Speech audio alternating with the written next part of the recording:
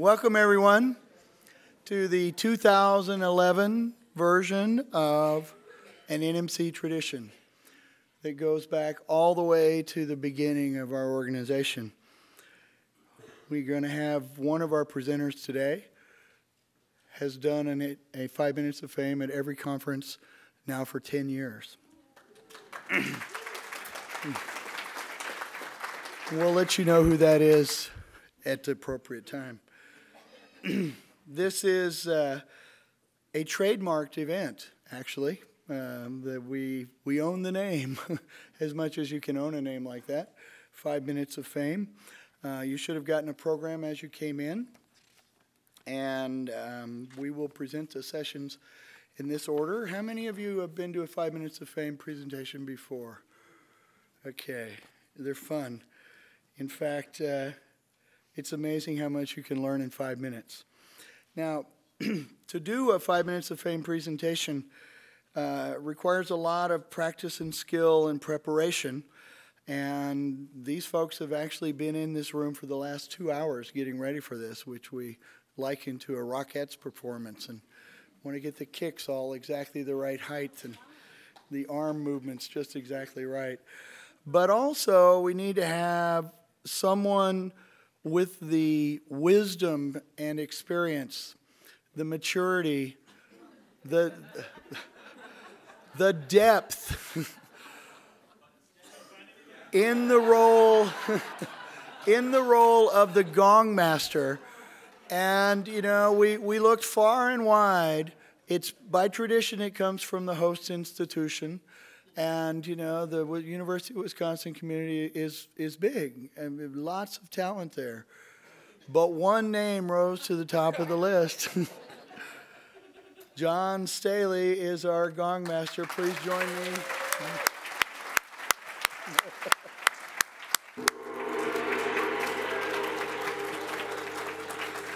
Thank you, John. And thank you for the years of practice that have brought you to this moment. We appreciate it. If you've read the book Outliers, you know it takes an average of 10,000 hours of practice to be good at anything. So there you go. So he's got 9,999 left. In 5 minutes. Exactly. Now, one of the traditional roles that the gong master holds is that of the official timekeeper. And so John will also be counting the time. And if he says it's 5 minutes, it's 5 minutes. So that's the rule. There's only one other rule in 5 minutes of fame, and that is show videos, but you can't only show a 5-minute video. That's not allowed. You have to actually also do other stuff. So I also want to recognize that this year we have people from really a wide range of places, but I also like to note we have representatives from Singapore with us, all the way from Singapore for 5 minutes of fame.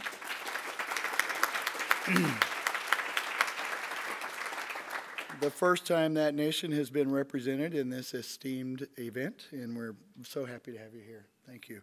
All right, so with no further ado, Mr. Hicks, please introduce the first speaker. Thank you, Larry. Are we all ready for this to begin? Yes. All right. Our first of 9 speakers is Dave Gagnon from University of Wisconsin-Madison, and his presentation is 2011 ARIS Global Game Jam. Let the games begin. Ready, Mark? You get set? Go. Great. So ARIS is a free and open tool for creating mobile locative experiences in games. It's funded by these people in part. Different people have been in different phases of it, but it's used all over the place. There's about 700 games that have been made in it by about 500 people over the last 12 months since we launched it. What it allows you to do is take places like this and put virtual characters in them, kind of like a role-playing game, like World of Warcraft, but outside. You can interact with those kinds of characters, exchange items, do things like that. You can also take places like this and resituate historical media in those places. You can also have your students run activities in games that require them to go collect data, like recordings of anything. We found that this little board, which costs about 20 bucks, allows us to hook into anything that you can do in a museum. Usually they're called interactives. So now we can respond to and actually change the physical environment from our virtual game. And we're also noticing that in a lot of environments like that, QR codes just don't fit in. They're ugly, they look kind of funny, and they're so 2011. So instead what we're doing is doing image matching, so anything can become an index to any virtual item. Now with Ajax, which is a new feature that came just this week, any content that you have that's on the web or can respond to web calls can be integrated with a game. And I'm really curious to see what people do with that. This is what it looks like to author it, and we think anybody can author this kind of stuff. And to put that to the test, recently we did a global game jam that involved everybody from professionals in the field of media design all the way down to 8th graders. So I'm going to show you a clip from that.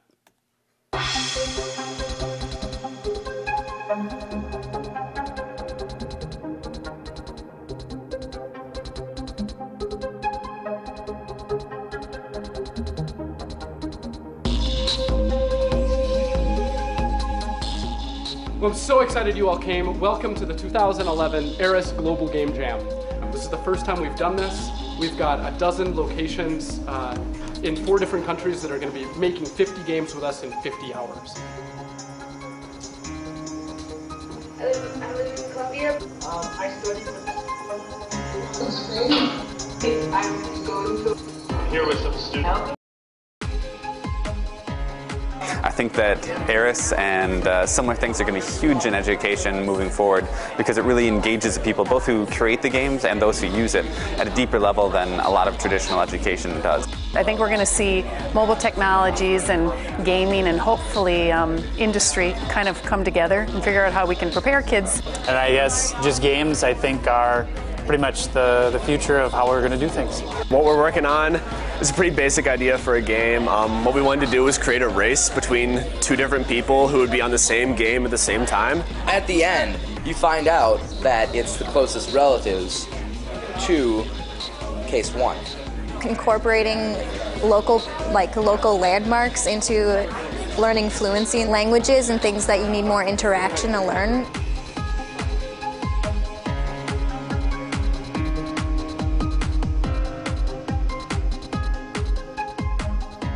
It's not every campus that has a group like this that's working on mobile technologies. This is a really special and exciting project. One of the visions of ARIS, which is the idea of creating an open source platform, but also starting to cultivate a community of designers that are going to carry this open source platform into the future. The reason that I'm interested in gaming in specific, sometimes it gets boring to teach the same way over and over and over again. I think the prototypes are going to tell us a lot more about mobile learning than a product is. And that's really something that you can only do in this environment.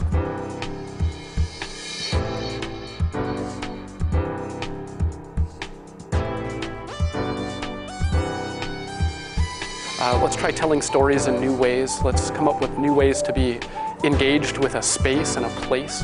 And let's think of what that really looks like.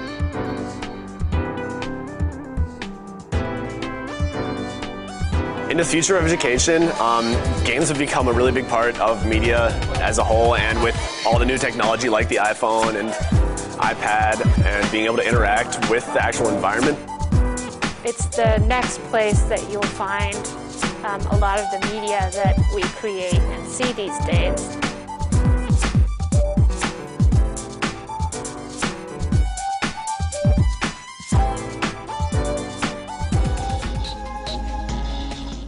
Thanks a lot. Join us. Make games.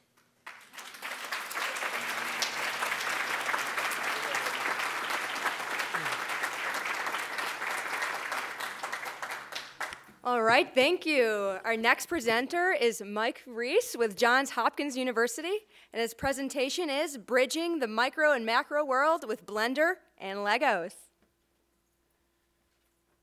Hi, my name is Mike Reese, and I'm the Assistant Director in the Center for Educational Resources, which is an instructional innovation group on the undergraduate campus at Johns Hopkins. And our center awards mini grants to faculty, student teams to develop new resources for courses. And so I want to tell you about one of these today. It's a tool to help students understand the physics behind fluid mechanics and how to apply this to developing nanotechnology. So nanotech is the engineering of functional systems at the molecular level, and fluid mechanics is the study of fluids, and this could be gases or liquids, and the forces that are acting on them. So nanotechnology is taught in a lot of different courses and a lot of different departments on our campus. This was particularly developed for a chemical and biomolecular engineering course called separation processes. And so this is a course that's looking at how do we engineer devices to separate out mixed fluids or solids. So for example, let's say you've got a sample of blood and you want to separate it out into different components so that you can then analyze those different components for various things. This is a course where you're learning how to do that. And it's actually very difficult for the students. There's a lot of physics and math that's involved. And more important, a lot of these processes are happening at the molecular level or at micro levels. So it's hard for them to really see what's going on. So there's actually an opportunity that comes out of this class, in that one of the concepts that they learn is called scaling. And this is the idea that two systems of disparate dimensions, so one that's micro and one that's macro, exhibit the same behavior. And so what this allows us to do is show students physically what's going on with something in a macro system, and they can understand what's happening at the micro level. So the faculty, Joël Frechette and Herman Drazer, realized this and developed a two-phase simulation for teaching students this separation processes content. And it involves using Blender, which is an open source 3D content creation tool, along with some Legos. And we had two-star student developers, Christian Pick and Sylvia Sohn, and this is how it works. So this is a screenshot of the Blender simulation. So what students do is, after they learn the content, they're presented this simulator, and they hypothesize about what are the critical angles that we can set this. This is a screening device. What critical angles do we tilt this at? What fluids do we fill it with? And these fluids would have different viscosity. And they then test it out with the simulation, and then they continue to work on it until they figure out what those critical characteristics are to get the separation that they're looking for. So let me show you real quick how this operates. So this is it right here. And my computer is quite old, and this has a lot of calculations that are going on, so it's very slow. But you can see that I can tilt this back and forth and change different characteristics. And ideally what happens is the large objects will filter to one side because of the way they're bouncing around this grid, and the small objects are going to move to the left side. So once the students have played around with this, they get their characteristics right, they then move on to the second phase where they can actually see this in action. So that's where we roll out this bad boy. This is a Lego board with a number of cylinder Legos attached to it to create the screening device. It's enclosed in plexiglass, so we can fill it with different fluids like water or glycerol. And it's attached to an arm in the back that you can't see, so we can actually rotate this thing 360 degrees. And so students can take the numbers they get out of the simulation, the Blender simulation, and set this up and try it with something they can actually see. So let me show you a quick video of how that works. So you can see here that the large objects are moving to the right, the others are going to the left, and this angle here, I think the trick for this was glycerol, is about 30 degrees, allows them to check it out. So if you're thinking Plinko, that's exactly what this is. This is the physics of Plinko right here. So the thing that turned out to be great about this is it didn't just work for our undergraduates, but it works for little kids as well. So we took this to the U.S. Engineering and Science Festival in Washington, D.C. last fall, and we let these 8 to 14-year-old kids, we had a couple thousand that came through, play around with the Lego board, play around with the Blender simulator, and it worked out great. I mean, these kids didn't understand the math and the physics that was going on behind it, but you know, it was interesting to watch even these little kids really get these separation concepts. And more important, they got a sense of what engineers are doing, how they're designing different devices using these thought experiments that are out there. So with that, I want to thank the Smart Family Foundation for funding our little mini grant program, and thank Legos. They ended up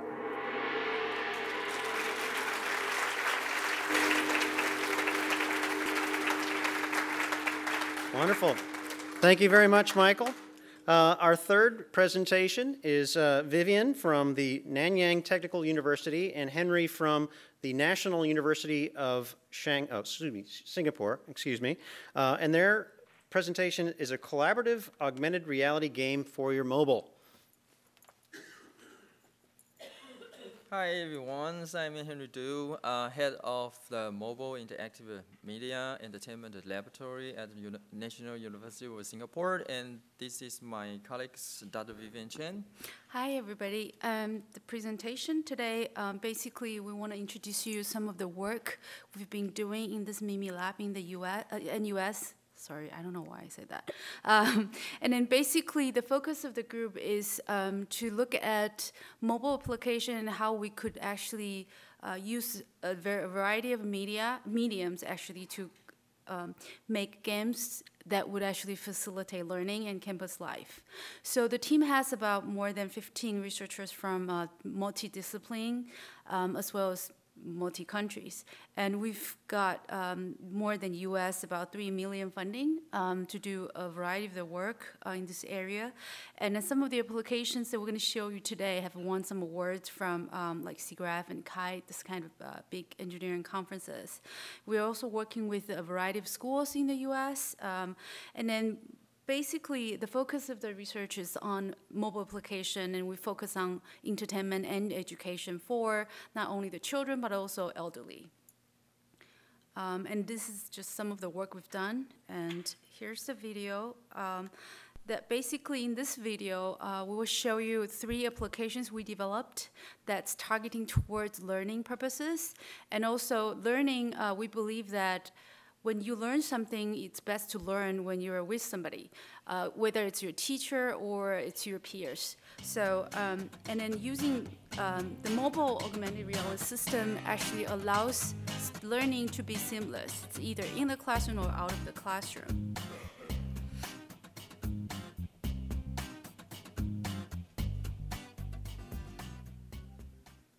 So the first application is what we call the mobile AR campus. It's essentially more of a navigation kind of system.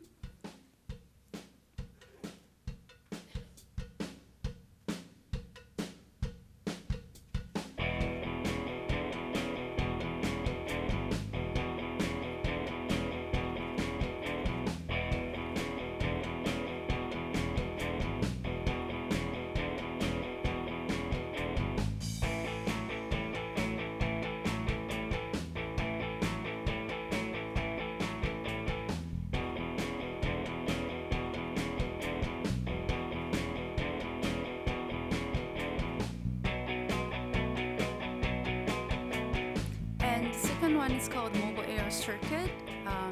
So basically, what you can see, there are 2 screens. So the student can have an iPhone and the teacher can have an iPad. They're going to be seeing the same thing. But whatever that's going on both of the screen, they simultaneously would show up on the screen. So the teacher and the student don't necessarily have to be in the same space. They can still see what's going on each other's screen. And then so the teacher are able to help the student to design the right kind of circuit.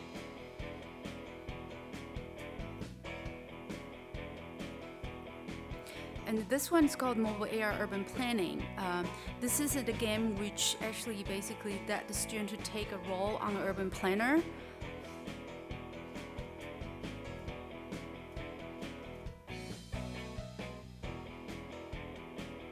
So the students are able to actually give a value of adjusting the different parts of the city, and students are able to use the iPhone. Either you could go through the city virtually or actually physically.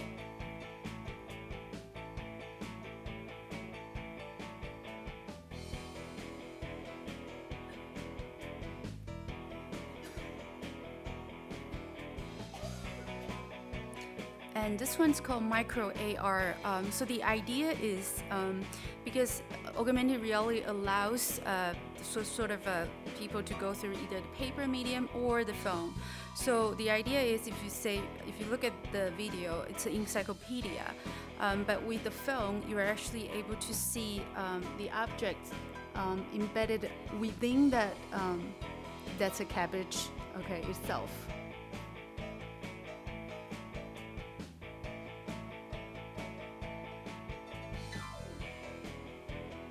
When the phone goes to recognize the marker, the object will actually show.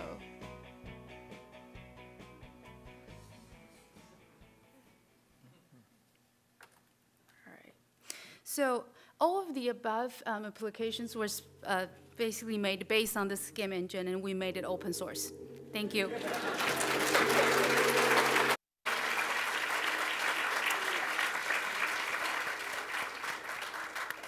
Thank you so much, Vivian and Henry. Next up, we have Kate Borowski with Hamlin University, and she'll be presenting 5 minutes, 5 apps, sketches for a scholar's muse. Take it away. I'd like to start out with a shout out to Ruben. I took his workshop last year on creating apps, and he talked about the Lively sketchbook. In my previous life, I was a painter, and I was excited by that idea of a sketchbook. And I'm now a librarian, and for better or worse. So I thought a sketchbook is to the artist what the fill in the blank is to the scholar. And what I came up with, for better or worse, was that he would really love to have the literature of his field in his pocket at all the time. The latest ideas. So my goal was to develop apps for our students to increase the awareness of the scholarly literature in their discipline and an awareness of what we had in the library of those resources. So the main foundation for these apps, most of these are built on links to databases, and links not just to the database, but to specific tables of contents of specific journals, or to a saved search, sort of a canned search.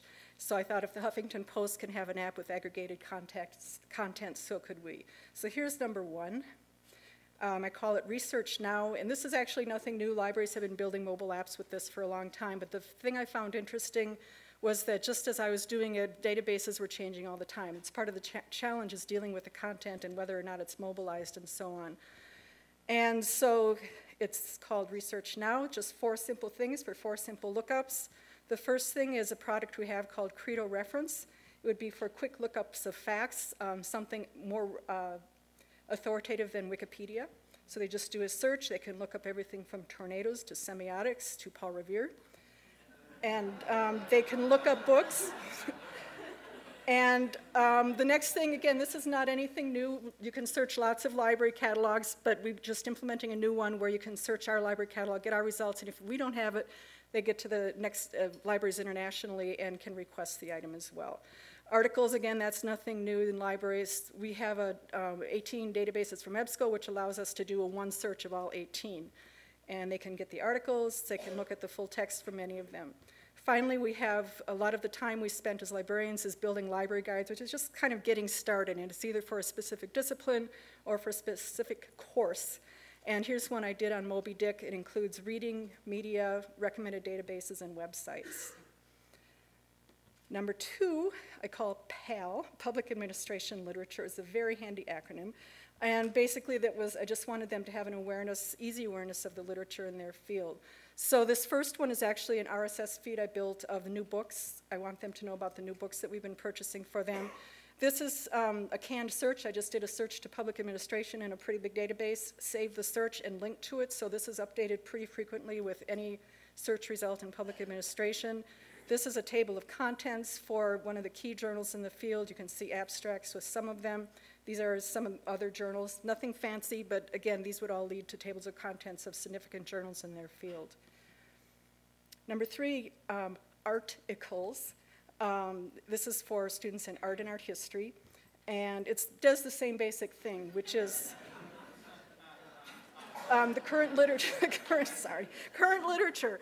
And so what they have here is exhibitions. It's different literature is important to them. So we have latest exhibitions, latest criticism, and then articles and scholarship as well. This is, again, a canned search. It's just to a search on criticism, and so they can see like what shows are coming up, what new artists are being reviewed.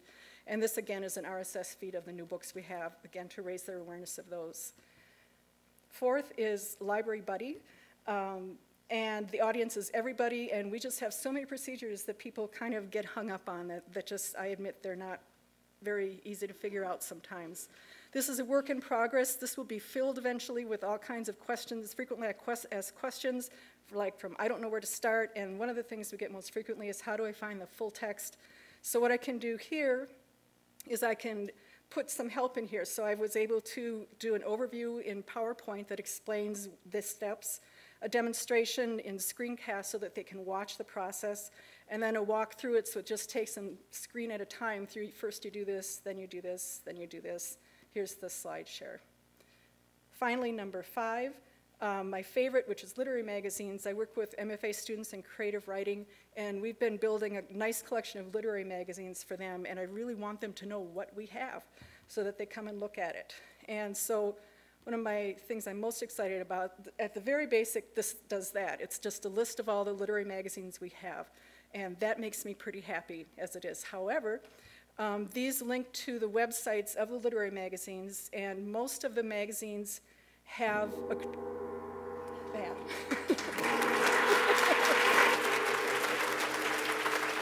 Thank you, Kate. Thank you very much. Our 5th presenter is John Hildreth from Radford College, and he's doing floating arguments, adapting a board game to a smart board. All right, I'm going to tell you about a game I adapted, a computer game from a board game. Now, before I got involved in this, Floating Arguments was designed as a board game by my colleague, Dr. Guy Axtell, who teaches in philosophy and religion. And he designed this game to help him teach argument evaluation in his philosophy classes. That is determining whether a given argument is deductive or inductive. And if you've ever studied any of this or seen it, you know this can be difficult, maybe dry, and just heady logical material. And so instead of students just trying to memorize the concept, he wanted to create a way that forced them to analyze arguments and think for themselves. And so he created this board game. And this is a facsimile of how it works. It's a magnetized board. It's set up as a flow chart. You start at the top and you work your way down. You kind of start with generalities, and then it goes down to real-world scenarios. Each level has an answer set. Each answer has a game piece. You move it to the area of the level you think it goes, and you move on to the next level. Similarly, you have game pieces. And so I saw this and I asked him, I said, well, you teach in a multimedia classroom. What would happen if we adapted this into like a video game version or a computer game, and you could have a colorful interface and sounds, and you could use a smart board in your room to play it? Do you think that might raise the engagement a little bit? Do you think they might even like it better? We talked about it and we said, yeah, let's try it. And so I started thinking about, okay, how am I going to adapt this, and ran into some pretty serious challenges. For one thing, the game board's actually fairly long, but it all has to fit in the same interface. If you break it up into screens, it starts to feel too much like a quiz. Then you have the answer sets for each level. Somehow that information's all got to go in the interface, and then game pieces, you know, what do you do with that?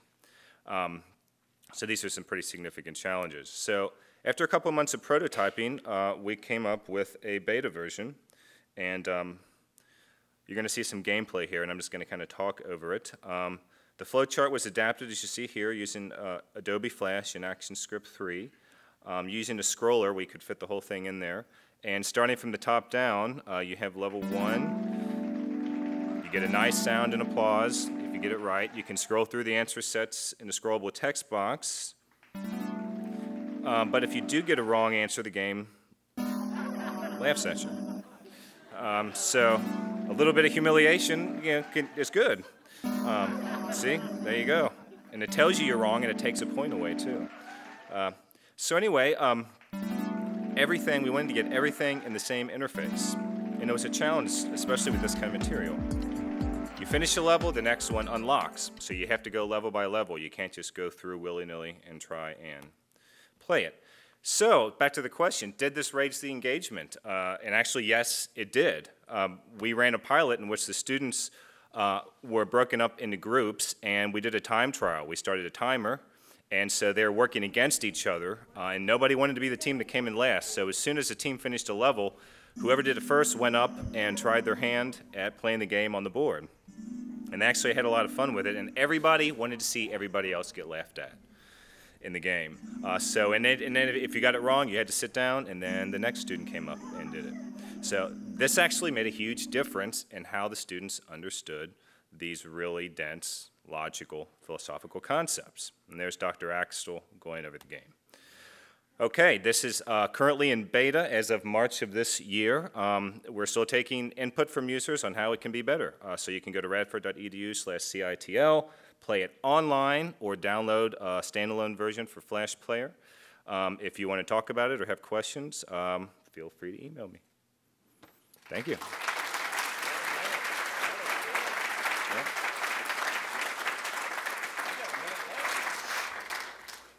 right, thank you so much. Our next presentation is Ideas, Challenges, Solutions by Holly Ludgate, Sharon Gabriel, Roxanne De Leon, and Sue Bedard of Full Sail University. Enjoy.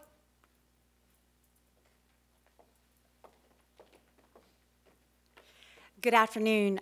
We are absolutely passionate about challenge-based learning because we want you all to remember that we answer to the children in the seats, and that's what we're all here for. So here's our journey with Apple and NMC CBL's pilot program.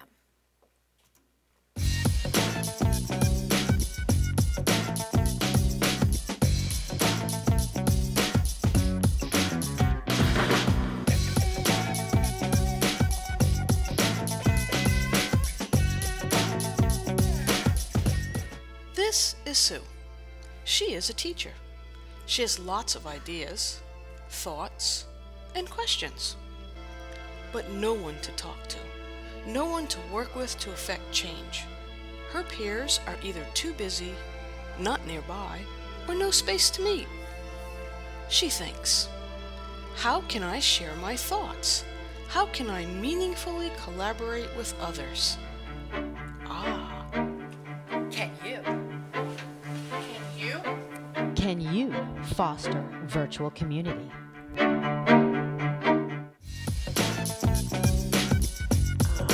Typically in NINGS, you see people get excited for a couple days and then they phase out or they never even sign up. But with the NING put together for the CBL pilot, we've really seen a lot of interactivity, and we've seen a lot of the participants actually working with each other rather than just coming back to me or to Sue or to Roxanne for answers.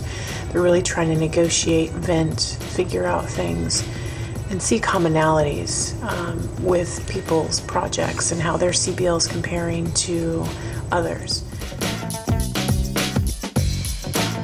My name is Erin Lotus. I am a teacher in Urbana, Illinois at Urbana Middle School. My name is Tom Krasowitz, and I'm a teacher at DeMatha High School in Hyattsville, Maryland. Hello, my name is Katie Krieger, and I am a science teacher at Marymount School of New York. Hi, I'm Kathleen Stallnaker. I teach at McRae High School in West Central Minnesota. Hi, my name is Danny Breyer.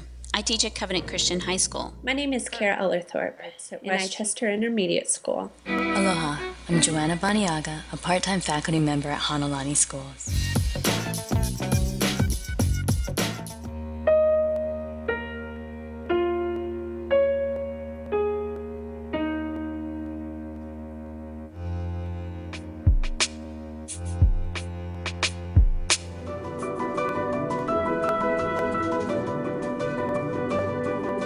To reduce the trash produced on our campus.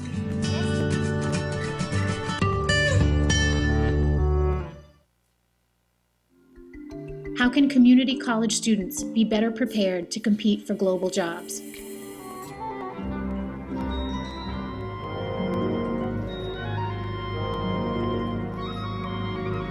I am challenging us to find out what apathy is and transform apathy into engagement in reading. Our challenge. Our challenge. Our challenge. Reduce the amount of paper our school uses. Can you reduce the amount of paper your school uses? Our big idea? Sustainability. Transform our piles of paper to clouds of content that are easier on our backs and our environment. I think we've started something really great here that has the potential to promote educational change and improvement. Who does this challenge impact? All of this not only impacts the students at Osceola, students all over this country, adults all over this country, everybody on this earth. Recycling impacts everybody. Hands off in a challenge-based process with students. Your temptation is to be really prescriptive, to tell them exactly what to do to get the job done, and really that would defeat the purpose of the challenge in the first place. I learned that challenge-based learning is a very uniquely practical way of learning because it doesn't just require students to come up with answers to problems just to get an A in class. It requires them to come up with solutions for real-world issues that can actually be applied.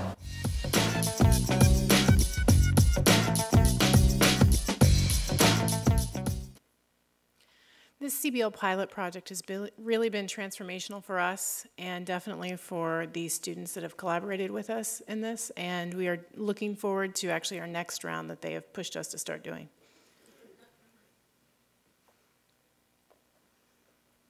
Let's keep my eye on you.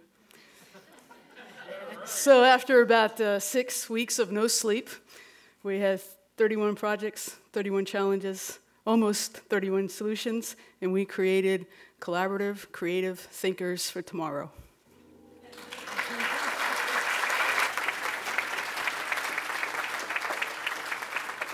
Thank you, Full Sail. Well done. Our next presentation is from the University of Wisconsin-Madison.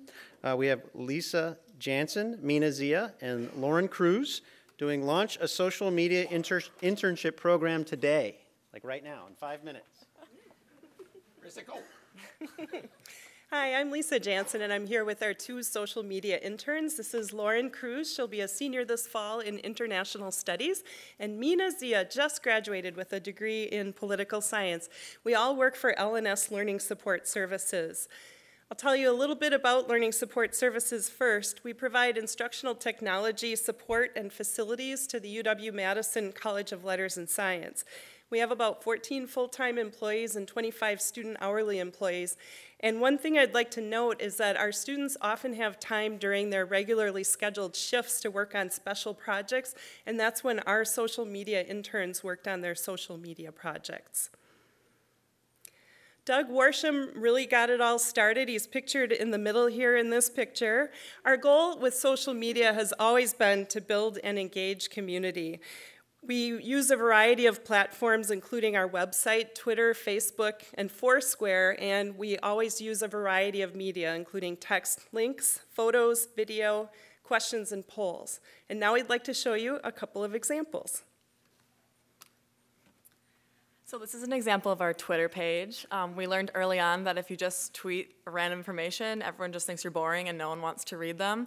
So instead, we found the lolcats in Spanish, and since we're into language learning at LSS, we decided to tweet about it, and we ended up getting 4 retweets in 30 minutes. So that was a really good way to get some recognition. Polls and discussions are a great way to engage your audience, and this is an example of one of our discussion tabs on our Facebook page where we asked our audience to contribute their haikus. So here you have 3 elevators, motionless, quiescent, cold, up and down we climb. So we thought it was funny, and other people liked it too, and we got a lot of interaction. Thanks. So Mina, what makes you guys so good at what you do? Well, Lisa, one of the main things that really helped us was the fact that we go nuts when we're together, and we're just like, oh, let's do this, let's tweet about this thing, you know, and everyone else thinks we're crazy, but we get it out there, and people respond well to us because they just are like, who are those nutso girls that are tweeting for LSS?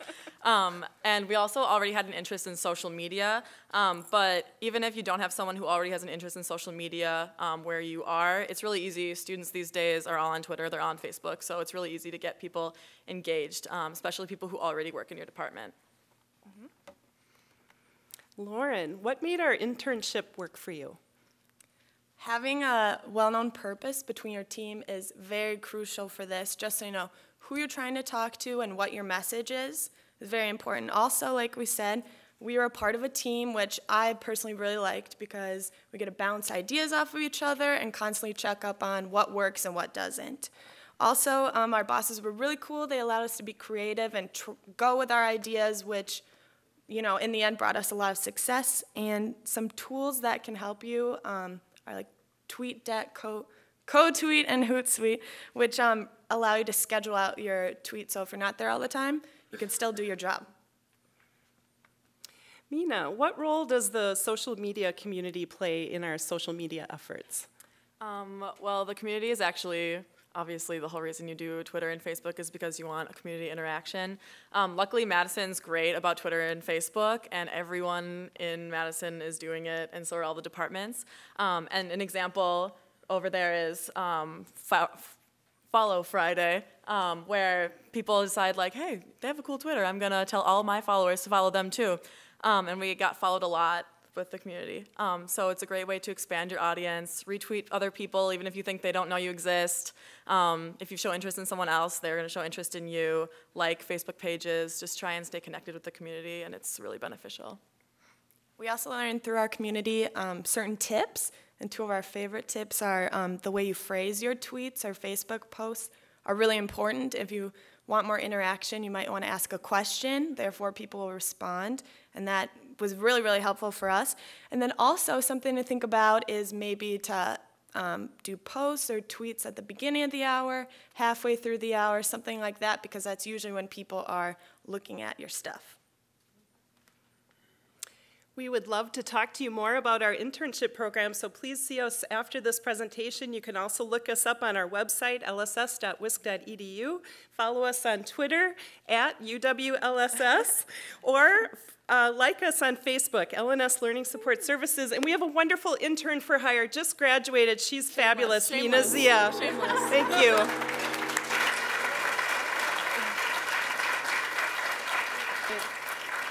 Thank you, social media gurus. So this next presenter needs no introduction, but I'm going to give him one anyway. Now, Jared Bendis, this is his 10th 5 minutes of fame. So, ladies and gentlemen, this is what a decade of 5 minutes of fame has culminated to. He's going to be presenting Tweet My Paper, an experiment in Facebook writing. Thank you. Thank you. Let's keep it honest on the timer there, please.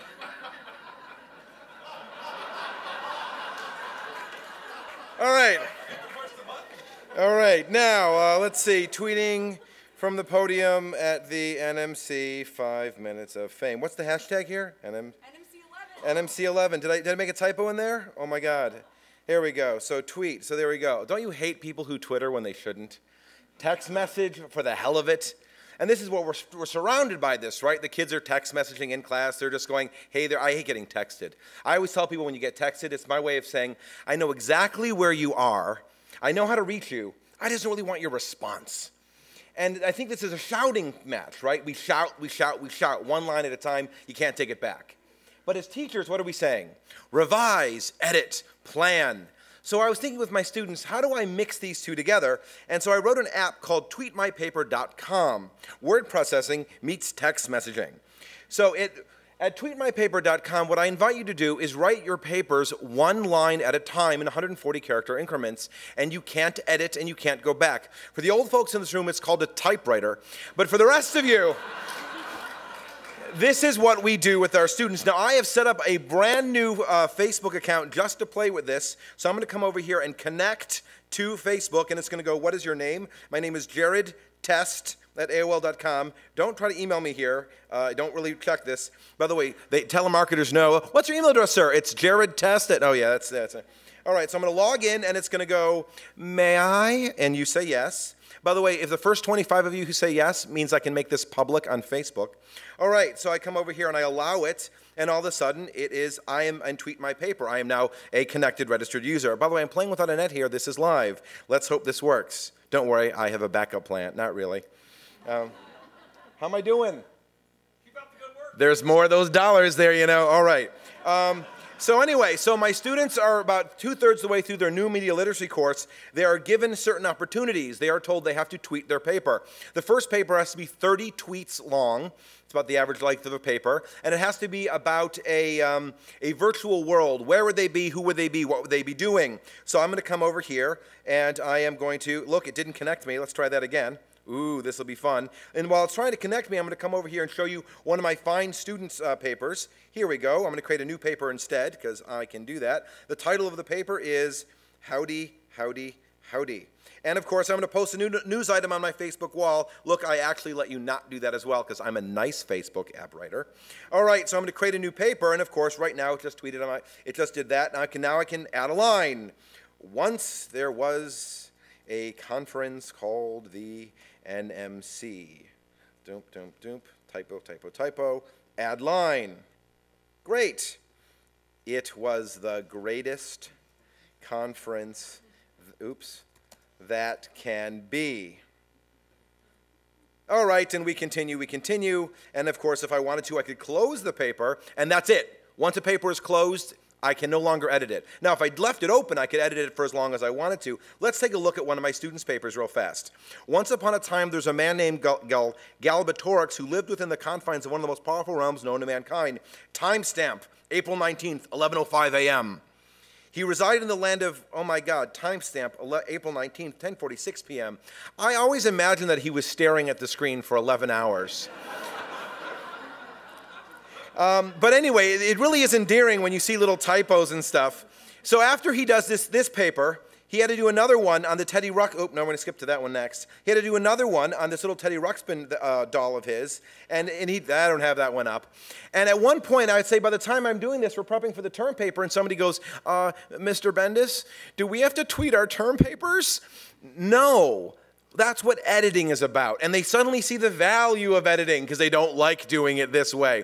So it's experimental writing, and I invite you all to do it at tweetmypaper.com. Look, Derek Toten, who's not here, but might want to be known that he's being mentioned, he actually, when he found out about this a few years ago when I first did it as a Twitter app, he wrote this little Madonna of the Strawberry Field. So you can do all sorts of little things by this, and when it's done, and when I'm done, if I go back to my papers, I can come over here to my account, and I can come over here, and I can say post paper as Facebook note. At this point, it has posted on my Facebook wall, and if I come back to my Facebook and hope that it's working, it will say that tweet my paper, and it will see that it has been posted there for all my friends to see. So again, I invite all of you to visit tweetmypaper.com and enjoy. Send your students, send your assignments, and if there's bugs, well, send those too. Thank you for your time.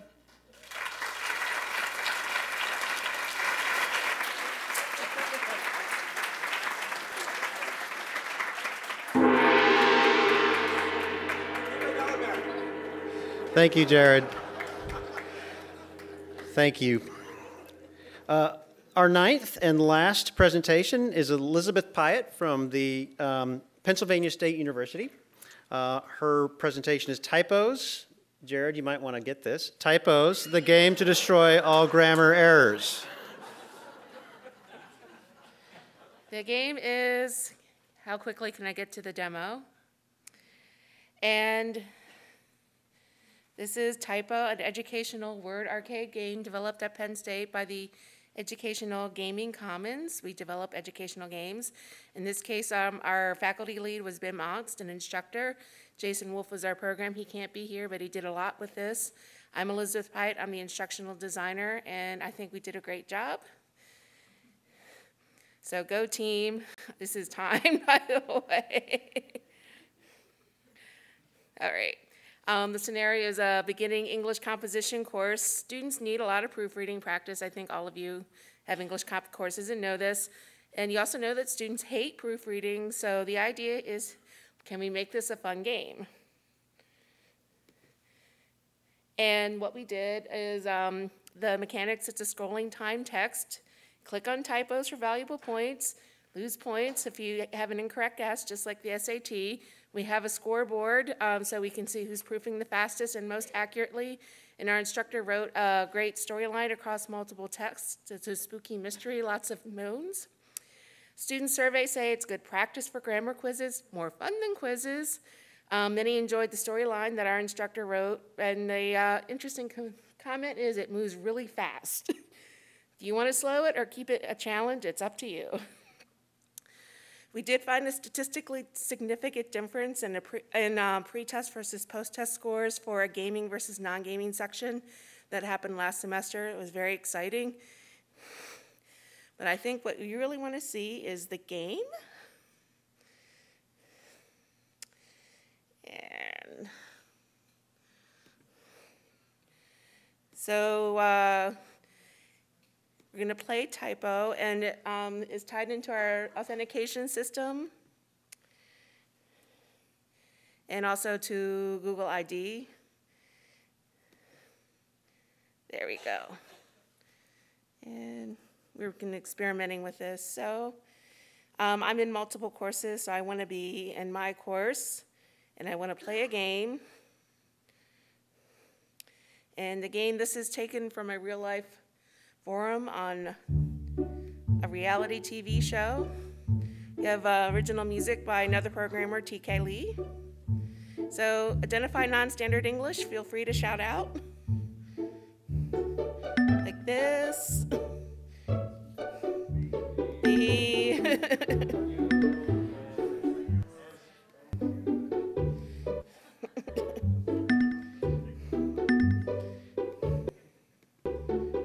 yeah, as you can see, this one doesn't look like it's going fast, but that's how fast it goes.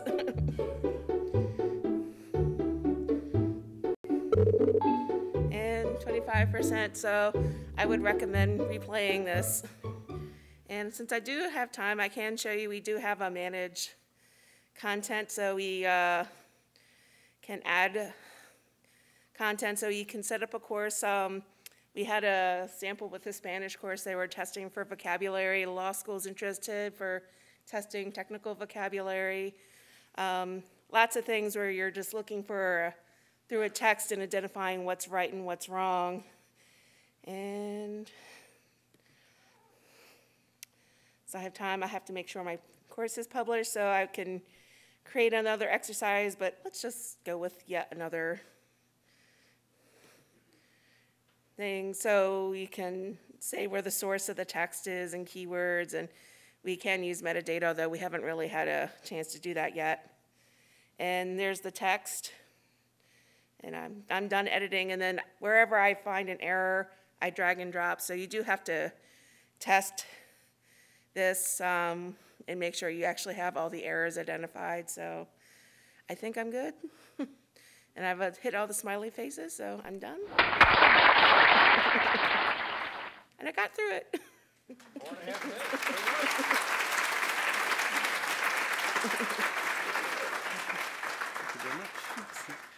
Let's give another hand for everybody presenting. Let's have all the presenters come back up, please.